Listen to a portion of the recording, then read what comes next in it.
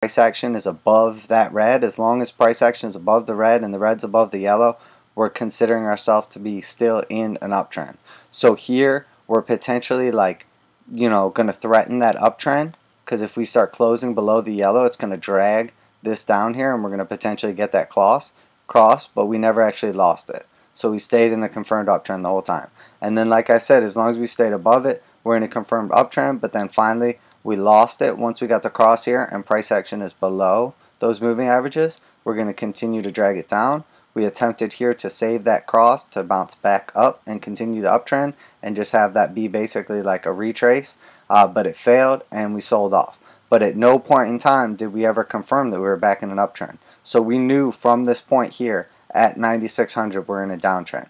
So at that point in time you should have already been like in, essentially like, positioned for the downtrend. So you're going to be taking trends predominantly to the downside. So you're looking for shorts. You're trying to get out of long positions. As where when they're in a predominant uptrend, you're obviously looking for longs.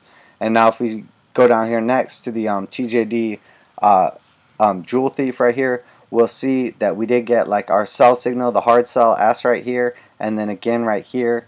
And again, that's why it's important to use multiple indicators, because you'll see here we got the hard buy right here and then we got the buy again right here. But if you took the hard buy right here, we actually came down below that. So if you had your stop loss positioned poorly, or you got an entry at a bad level, that came down and took you out of the trade. And if you didn't re-enter the trade on this one, you never actually got the hard buy. So that's why it's important to use multiple indicators, because here you would have got the buy, obviously accumulation zone, but you didn't get the hard buy signal. But then obviously when you see the cross here, you're going to confirm we're in an uptrend and you're going to take that position.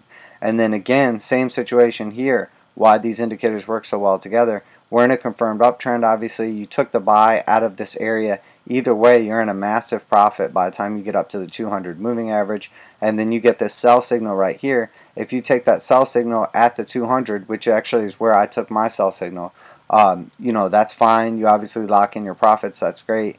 But you would have missed out on the remainder of this move right here. And the way you would know, obviously that the move was going to continue is once you were back above the red, or you stay in that continuation because you never actually cross those over.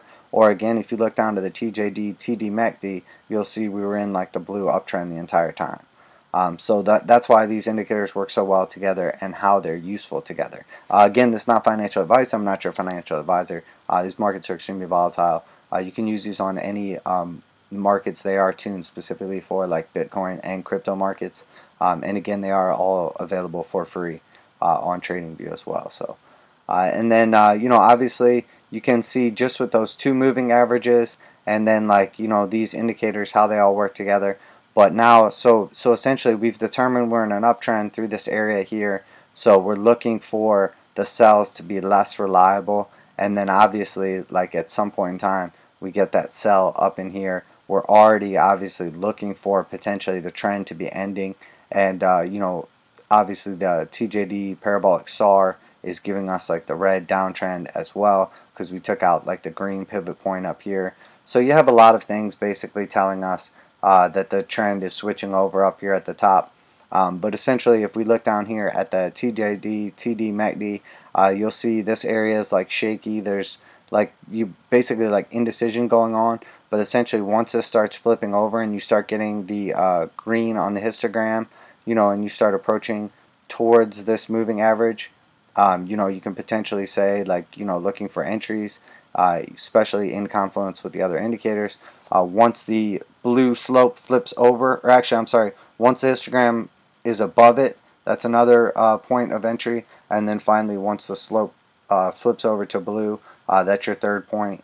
And you want to be obviously risk on because you're confirmed in an uptrend. And then as far as like the downtrend, you want to be cautious obviously and look for take profit areas. Once the histogram flips over, I like to use like 2 histograms, or obviously once the histogram crosses down below the moving average slope line, it's going to start dragging the slope down. And then the third and final one obviously is once the slope flips to negative, it's going to turn red, and at that point in time you should be obviously like risk out. And again, you'll see that these things line up together you're going to get like your moving average crosses at the same time. Like that slope is going to flip pretty much. So you can use like some of these indicators more in confluence with each other, and then there's going to be other situations where they're basically just going to tell you like the same thing. So it's important that you understand like what you're using and what it's telling you and why you're using it and why it's telling you that. And then also I do want to explore a little bit more with this because some people don't understand like what exactly is going on with the dots. Basically what's going on is the green and red dots are telling you the trend, the overall like trend on that time frame. So like here on the daily, they're telling you like once they're red here that we're in a daily downtrend, and then the green means like it's been taken out by the price action, so we're like flipping over the trend, potentially reversing. And then in this case, obviously, like it was a fake out, and then we sold back off and start like continuing down. And then like the purple dots are like a resistance essentially, and the blue dots are like support. So as we build like that support here on the bottom and we start to like diverge away from it, we're taking out like the resistance on the way up here, the purple, and it's continually like moving up, and then we form like this trading zone essentially where the purple becomes like the resistance and the blue becomes like the support, and as we move down it kind of like stair steps in that direction, and then again it's going to point in like the direction of the overall trend. And then we have various moving averages on here as well. The best way to tell like the predominant trend obviously is your two shorter time frame moving averages, but as the moving averages are all like coiled up in random areas like this, we're not in like a strong trend, and like obviously like as they're all like in the correct order, which in this case is going to be red, yellow, green, green, purple, blue, blue, and then gray, white. And that's all of them in the correct order. It means like we're in like a strong move on that time frame, which in this case obviously we were not strong enough to like get them all in position. But essentially what it is, it just allows you to use like the two blues are like the simple and exponential moving average, and same with the greens are the exponential and simple moving averages. And then we have like a bunch of other ones that are just like useful on different time frames. And that's just based on like my personal preferences. A lot of people want to like change them over or whatever as they prefer. But so as you can see, in a predominant uptrend, certain signals are going to be more reliable. As we're in a predominant downtrend, other signals are going to be more reliable. So that's why I was explaining to some people a few days ago about why it's so important for you to trade with the trend, like in the direction of the trend, and why reversals are like so much more risky and less profitable, because like the likelihood that you're going to successfully trade a reversal is much less likely because the trend is overall going to continue like on the way down. So even if you do get that reversal, it's going to like underperform, as where if you just like took the reversal to the downside here, like it's much more likely to like be a profitable trade and continue to give you like strong gains. So if you took this sell right here, you basically had a 15% move to the downside. If you took this buy right here, you had like 3 or 4% move over a much longer time frame to the upside. So that's why it's important to look at the big picture first and determine what you're looking for. And if you are, obviously not financial advice, but people are always asking like, how do you tell when the trend is flipping back around or whatever? And you can go to a shorter time frame, like for instance this is the 4-hour that we're on, and you can just do the exact same thing. You look at the parabolic SAR, like here it flipped back over green, so it looks like it's getting ready to move to the upside. Even though we had that sell-off, we came down here, we put in a higher low. Okay, so that's two things telling you potentially we could be like reversing the trend. Now here we're getting the green wicks on the green histogram, okay, and it's moving to the upside, even though we're still considered in a downtrend with the red. Now here we're getting a hard buy signal on this time frame, and the blue has crossed above the purple. We got the stab down here from the knife ahead of time, and potentially are now moving back up to threaten these moving averages. So the first thing we're looking for on the moving averages is once we can close above the red. That's the first sign. Obviously that can fail, so it can sell back off and close down here. So the second sign is we want to not only close there, but we want to open one and close one above it. So once we open one and close one above it, we may want to potentially like add some risk there, as we're potentially expecting now a move up to like test the yellow moving average. And then if we can get above the yellow moving average, then we potentially, just step it up to each moving average at that point in time, or like previous resistance and support.